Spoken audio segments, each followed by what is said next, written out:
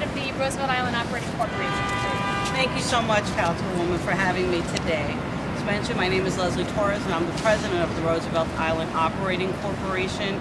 We operate and manage the island, and thus we provide all the municipal services, the transportation on the island, and other items. And we stand ready and extremely excited to partner with this group, with any institution that's selected to come to Roosevelt Island.